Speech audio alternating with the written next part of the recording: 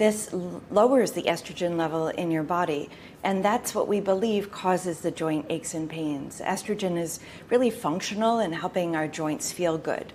So whether one goes through menopause naturally, just with time, or has already gone through menopause and is put on the aromatase inhibitors, that drop and that further drop in estrogen is what leads to joint pains.